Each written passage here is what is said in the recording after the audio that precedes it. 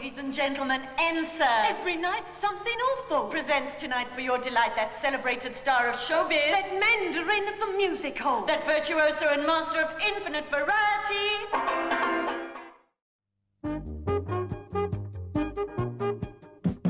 Hi, I'm Tash Fairbanks. I acted, I scripted the plays, and I played the saxophone, rather badly, and the bass. Find a neighbour, have a chat, queers around here. I'm Jane Boston. I was in Siren as co-writer, co-performer, played the guitar, particularly was my thing, sang a bit, a lot, love it, that's me.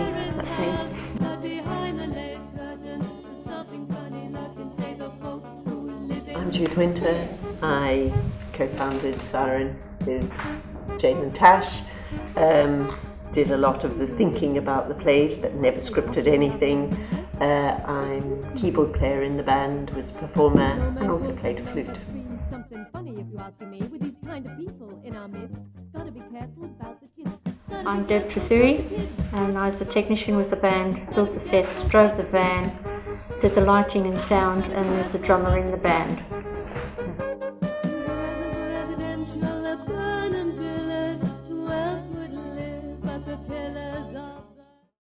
I met Debs over there, and in France. I was there with some other women in this barn in France, and she said, come to Brighton, and so I went to Brighton. I'd been in gay sweatshop and things like that, but I was at a real loose end. My mum had just died, and then I met Jane as well, and we started getting into playing music together. I played the flute really badly, and Jane sang and played the guitar beautifully.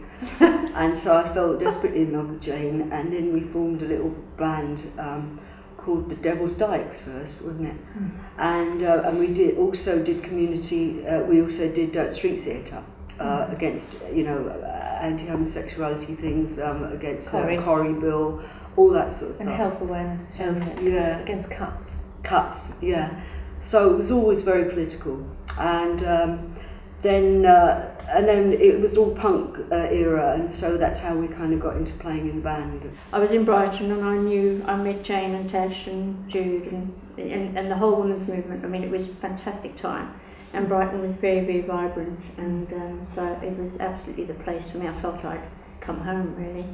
And so I wanted to do the technical side of things, so sound recording and things like this. So I joined the theatre group, and from then on I built 6 years. I worked with Siren, probably a bit more, and I did everything other than the acting. So not everything, but I mean I drove I drove the van, I built the sets, I did the lighting design and operated the lights. I did the sound, PA and the sound operation during the shows, and all the conversations between us all. It was a brilliant time, really. You helped write the plays? I did. Yeah, because all the conversations around devising the plays, or not all of it, but a lot of it happened in the van. Because we'd have hours of driving back and forth, and we'd talk about the next show and the politics of the time, and what we might want to show, and what we should be talking about, and what that might look like. What would we, how would we portray that? I came to Brighton, started washing up, so there's some sort of tradition, and joined I moved into a household where there were feminists, and it is crucial to what we've done. I became celibate, moved away from being heterosexual, knew that I wasn't a lesbian like half of those women in the house, or thought I wasn't, so I just decided to be celibate. And I joined Theatre Against Sexism, which was street theatre in Brighton, which was what obviously Jane and Tash had set up, but they were in the States at the moment, so I didn't meet them yet. And just realised how much I loved performance, and performance that had a political message. And then I was asked to be the keyboard player in Devil's Dykes. So when Tash and Jane came back, they came in like a burst of fresh air, because their dynamism and their inspiration around having been in the States, looking at the politics of women's politics in the state, your musical influence, your theatre influence, and absolutely, we started a band, all of us together with Debs in it. The band was a kind of a motley crew, and we did a gig at the university, and they were famous for all ending at a different point. Starting and ending at different points. Yeah. And somewhere in the middle we might have met. And I think that the lineup was definitely you, definitely me, and Jen Green, and we think Rose Yates and Heather on drums. But it was the first all-women's band there was it really, was, in Brighton anyway. We weren't a sort of, what do you call it, pogo jumping, quite you different, know. really. We were a little bit of reggae. It's sort of, it was a real mix of sort of a bit of ska, But sort of new wavy. We weren't culturally immersed in punk. It was the atmospheric. I always say that it was the atmosphere that gave us, if you like, courage to try. Yeah. Devil's Dykes ended, and then Bright Girls was You formed. carried it on, didn't you? And then it kind of Yes. we transmogrified. And I was trying to find this date when we decided that we were no longer Devil's Dykes. We were Bright. We were Bright Girls. That was the formation that we agreed upon. The Concord, the Richmond pub, Pavilion, I guess. the Pavilion. Yeah, we did. Well, that was a big gig. The university. Corn Exchange. The night. Did we play? No, we didn't play the band at the night. No, that was theatre. It was Richmond. So it was Concord. the Concord Richmond, was a big venue. and the Polytechnic. Lambeth Town Hall, Yeah. up in Bow Town Hall. Yeah, the Albany was it called? Yeah. Albany Empire. Yeah. We took And then we played in Holland, and we played in. that was our great New York resource and- place, Holland. As we Bright played- Girls. Yeah. Yeah, as Bright Girls. We And did. Siren. Because because the four of us were then touring as a theatre company, this was slightly further. When we went away, the four of us together, we then played as a band, which we just called Siren, the band Siren. So we would be booked at venues to perform the plays, and then the following night as a band. And we had all the equipment because we played music in the shows. So we had the PA and everything. I want to fall back. How we fitted it all in the van, I don't know. So then we would play. We could play the next night as the band, and I was the drummer in the band in terms of the technique. We all doubled up or something. And when we came home, we would play Bright Girls gigs occasionally with the rest. So we really mixed it up in order to raise income, actually, more than anything else. You know. Yeah. It was a very vibrant time in Brighton, and I mean there'd be 2 or 3 things a week going on these various venues, different bands playing, or just a disco dancing things, and we would go to all of them, or pretty much, similar large crowd moving around, and so we'd be playing along with other bands, and it was just how. I suppose it was the music. It was almost like a music community in a way. John Peel played Leather Jackets, isn't Yeah, he? yeah. And that was our claim to fame. But I think the reviewers found it hard to contextualise it in kind of the movement terms at the time. I think we didn't really fit into a mainstream music scene. It wasn't easy to place us, I think, place that music. And we did aspire to be heard by people like John Peel. It was a great, honour. It felt like a real honour, but not easy to fit in.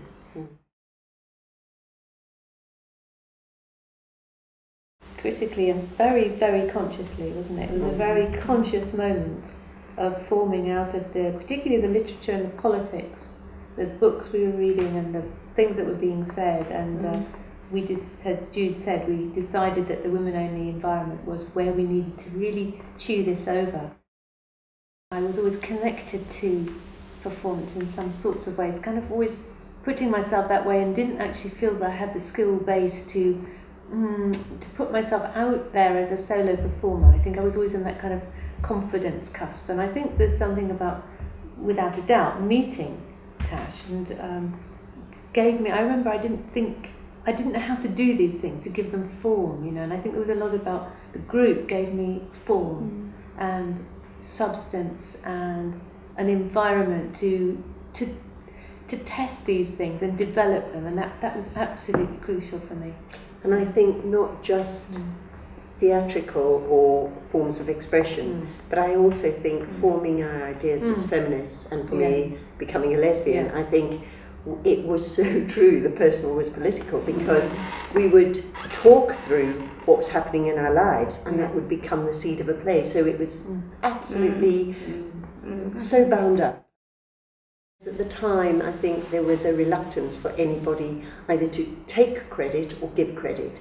So it was always jointly devised, jointly improvised, and actually I think Tasha's role was underplayed at that point when we were selling. She was hugely responsible for a lot of the clever wordplay, the scripting it, absolutely, and I think, you know, putting it on record now, absolutely, many, you know, the ideas were absolutely together, but actually making it into a piece of theatre rather than into polemic was you. Absolutely, thank you.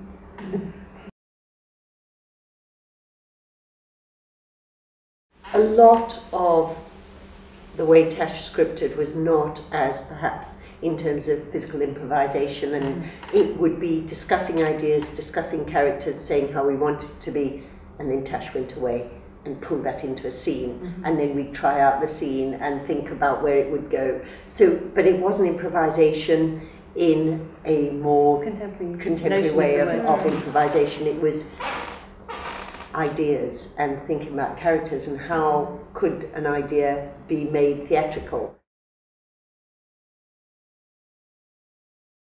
Yes, well, there was man and woman and the sort of intergalactic judge, and woman wanted to leave man, and what did she say? It was a court. It was a court case, and woman was putting her point of view as to why it was better to leave man, and man was putting the counter argument about woman would not be able to survive without him. But basically, she turned it on its head and said he wouldn't be able to survive. But and so we went through history basically with all these different, and so he would put this forward and say, look, this is what happens, and then we kind of turned it. So there was we had Mozart playing. What was it? And then Sister, who's dusting, would come in and just put the right note like that. Complete the tune. And then she completed the tune. So they were kind of. It was lies.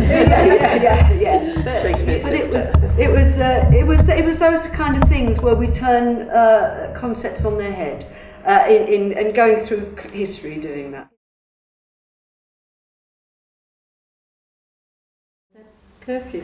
That was the big step into the heart of women's activism at that time, violence against women. What was the book that came out? Margaret. No. Oh, the Handmaid's Tale. That's it. Yeah. So it was a bit like that, but we hadn't read that. But it was that kind of futuristic thing where women were owned and stuff like that. And we had this. It was Charlene, who was played by Jude, wasn't it? Was a kind of a secret lesbian, and I was also kind of, and it was, you had to scurry around in the dark to kind of get to a women's place. It's and really Jude was owned. She had Jed, didn't you? A manned woman. Is it? A manned woman. That's it. A manned woman. It was a very, very hard-hitting play. I can remember when I used to feel so nervous sometimes. I thought somebody might get up and attack one of them, you know, because it was so hard-hitting, the play. And it would get, the atmosphere sometimes in the audience would get so uncomfortable, and the heterosexual women would all be sort of climbing onto the laps of their men, because the men would be going, because the men were getting really quite aggressive. It was a very hard-hitting show. It didn't pull any punches, and about rape and about very, very difficult subjects. And so I had the plan that if anything happened, I'd cut all the lights, so everyone would just be in the dark, because you would know where to go in terms of going backstage, but that would just kill it, you know. I just have, that's the only thing I can do, because I would worry sometimes. And I think we attacked religion, you know, everything, marriage, you know, fashion, you know, it was all the roles where women are held down really were explored. Well, in all the plays, but in that one it was pretty. I think we were looking at institutionalised sexism as well as personal, so it was a lot of how the institution, state, religion, education. Why'd you join up, kid? 'Cause of my pa. He made you? I wanted to be as big a man as my pa. He must be a fine man. You must really love him. I hate him. When I was a kid, he used to beat me till I couldn't move. Then he'd lock me in my room without food for a week, and then he'd hold my head under the water butt till I nearly drowned it. That's hard. But he did it for love. He wanted to teach me, and I'm really grateful to him. Yeah. He said, I'm gonna teach you to be a man, son, even if it kills you. The war, Thatcher, you know, Falklands. We missed the ferry to get from Sheerness to Holland, and then we were sitting in the van at the ferry station after having gone round Sheerness in about 10 minutes, and we were listening to the news, and it was the start of the Falklands War. It was just announced, and we just looked, and I thought, oh, jeez.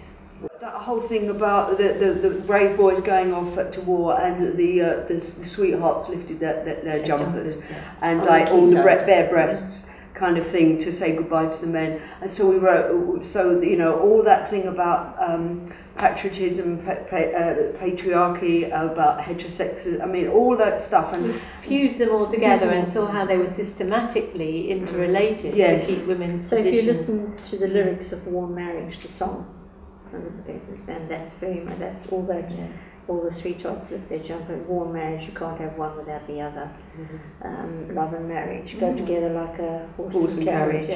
And then you know, there's references to exocet, and you know, that's a great song really. So that kind of sums that up pretty well. That the lyrics, sorry, getting a bit onto the music. A lot of the lyrics, particularly of the Siren songs, are very reflective of the politics of the time really. There wasn't a love song amongst them easily to find, you know. It was all about out there, the world that was our target, really.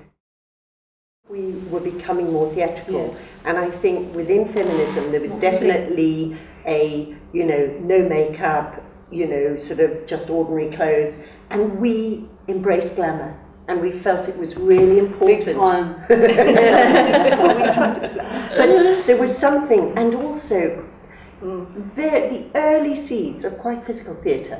So even though physical theatre had not been coined yet as a term, it was, we had a lot of dance in it, we had quite a lot of movement, there were quite a few visual things where we didn't use language to put our point across, we actually used props. And I think, for me, I felt that our theatre was developing, and we became as interested in the style of theatre as in the message that we were trying to put on. And that was a real development. Rape was quite a big subject in and the power that men have in curfew, whereas, you know, From the Divine was about war, so people could look at it slightly differently. You could look at it on an anti-war level, not only from a feminist, you know, so it was a little broader. But you're right, we had loads of all double meanings in both in the script writing and in the content. That was a miners' strike. That's what instigated that one. It was sat on an intercity train. But it was what the base of it on the set was a large toilet seat with a lid. So we and it had some fantastic things. It meant if we were performing in a church hall where there was no rate seating, the toilet seat came right up there, so we had a stage that we'd bring in ourselves, and we could raise ourselves above the audience so they could actually see us. I thought having these things to walk on would be quite good. So if we made, you know, like some toilet seats have a gap in the middle at the front, they don't come all around. So it was a toilet seat looks like that. And then I had the huge lid behind, and a massive thing built with a big toilet roll, so it had a big, big roll of paper, or something, got some hand towel thing, so that there was the roll, and it didn't really matter that you saw it was a toilet scene, but it was a performance space. They had the inside, that part you could come around from behind, and so on. And then at the final scene, the lid comes down, and I can't remember the flushing of the loo. And there's a huge sound of the toilet being flushed, and at the end, this whole lid comes down, and they're all standing in whoever's still on in the centre of it. So you don't know, and it comes right down. But there was a little opening at the back, so they could get out and come out again to the bows. Jude got flushed down because she was a representative of Thatcher, and she basically got flushed down. And the whole thing is a metaphor for Thatcher washing her hands in society. We also did go to Greenham. We mustn't forget that. So we toured and visited Greenham. So of course, this, in a sense, if you took an issue apart from Thatcher and a lack of society, it was the nuclear issue as well. So it was now wash your hands, please, of all responsibility. Yeah. This is when the 5th member of the group joined, and she brought something unique. She had trained in France with Goulier and Lecoq and Monica Pagnon. Yeah, so she was steeped in sort of European physical theatre, and was also a musician. She played viola and violin, and she had a quirkiness that brought a completely different dynamic into the performance. And so sometimes it used to look like two different styles that we were in how we developed, and then Hilary would come in with hardly any words, but with a very quirky physical style. It was fantastic. Unfortunately, she had the wordiest part. Yes, she did. So the company has a shift of ambience, let's say, and we moved into pulp, which, as you say, the electronic instruments have kind of been not dissipated, but we've changed how we're going to focus our theatre integration of music styles, and pulp, sexuality. What else? That's what everyone else was doing. Desire, sexuality. Lesbians were exploring what it meant. It was that transformation where issues are not. It's not just out there. It's what's within. Very different.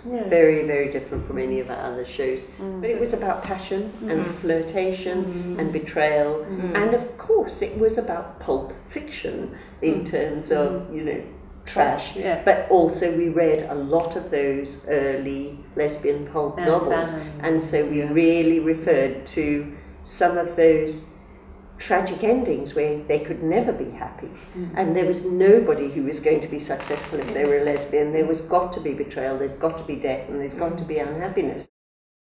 We were saying things that were uncomfortable, and it was almost about betrayal. About betrayal, because it was a whole theme of betrayal, and that often the people it's not always that simple to say it's this or it's that. That sometimes things, for whatever reason, get complicated. And for the first time, we moved away from gender politics in terms of knocking men, and we looked at relationships between women, and women being the baddies. She created our home. She transformed that venue so it became safe and possible. To do what we did. We just couldn't have done it without those skills. More than skills, that inhabitation that you did. You made us inhabit real it, talent for it. And made sure that the venue worked, and people where we were knew what they had to do to expect things. And we had our publicity here, and we were selling this. You were brilliant. Brilliant. Selling the records, selling the tapes. While they were doing all their voice warm-ups and putting on their costumes and getting etc. You just could concentrate on what you had to do. It was amazing. You were there to do. And I'm very happy because my nightmare is to be up on the stage performing. So it was a very good thing. I think it must be horrible to have a technician who secretly really wants to be on stage. So it was really good. I only problem with that. It was unbelievable how we fitted everything into the van there. And Jane and I were the packers. And because we had bass bins for the band, which actually one of us, it was so unsafe, one of us would always lie there because three of us would be in the front and one on the speakers at the back. Then behind that we had the full set, like all the, and we you know, it would be substantial. Not a seatbelt in lots sight. of costumes and everything. And then we'd have all the instruments. We all personally invested in really good band equipment. And so we'd come up to do a gig and there'd be lots of young men hanging outside, things like the Paradiso, or when we were touring. That's when we were attacked, And somehow it really must have got on their nerves because we were not paying attention to them. We were sort of young and just doing it. Because we carried everything, we did everything. Absolutely. Didn't ask for help. Really heavy gear, and we'd just load up and load in, and they'd make comments and we'd just ignore them. So twice we were attacked, once seriously with a knife, and Tash managed to, with her self-defense, disarm him. But yeah, in Paradiso. Outside the Paradiso. Outside the Paradiso, really frightening. But all, you know, but really, another time we had a pagan song lobbed through the back of the van. but it was interesting how we were not being aggressive. We weren't the aggressive lesbians. We were just getting on with doing our performance and whatever. Well, that's what got us But in. it just wound the blokes up. So it was an interesting have- dynamic. Because we were touring to very small towns, there would be, the debate afterwards would be very interesting. Within the theatre, it would be quite stilted and quite difficult in the sort of formal after-show discussion when we'd be sitting on the stage.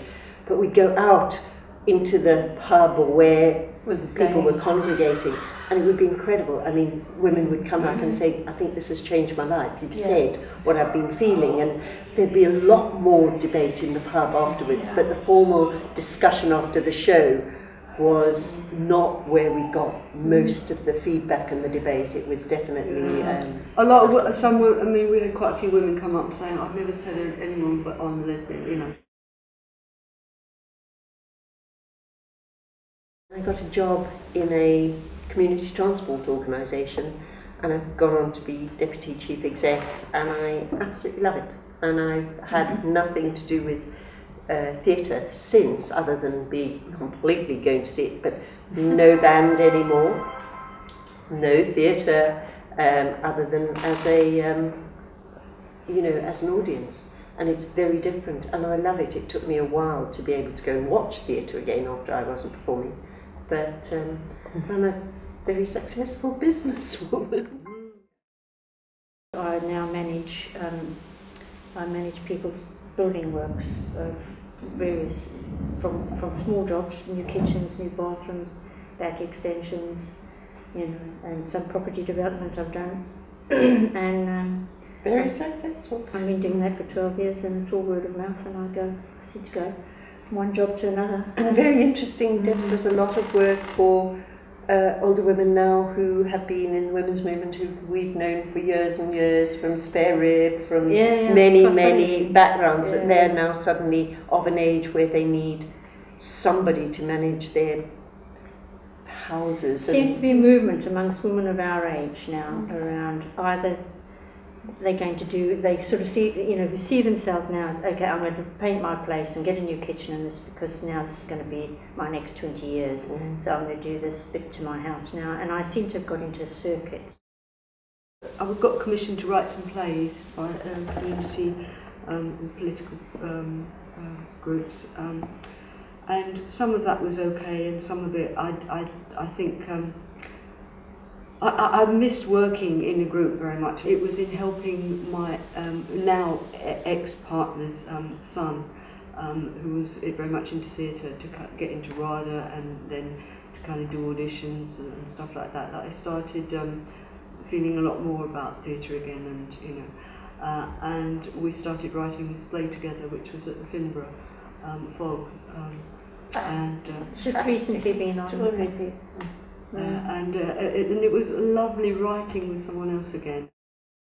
I trained in voice. I thought, well, in order to make a living again, I have to make one of these strands work on my own. And I, for no conscious reason, really just heard about this voice course here at Central, and it just seemed to speak to me. And it really put me right into mainstream theatre training, and I had to sort of start all over again.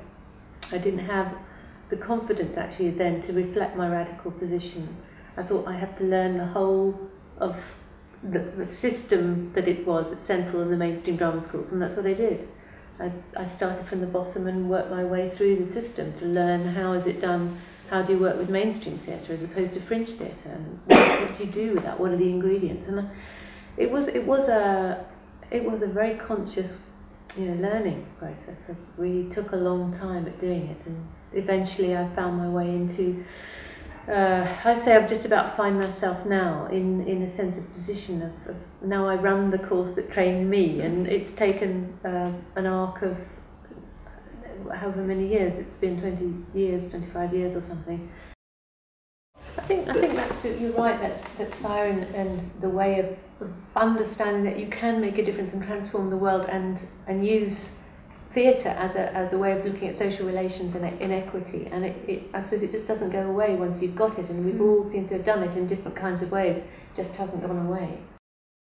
And now, on with the show! Take it away, girls! Do it for Daddy! We're here to entertain you with that old red, white and blue. Entertainment with music in a theatrical context. So, I mean, that's really where we're at, with a political bite. And to as broad an audience as possible. We feel it's very strong, being an all-women theatre group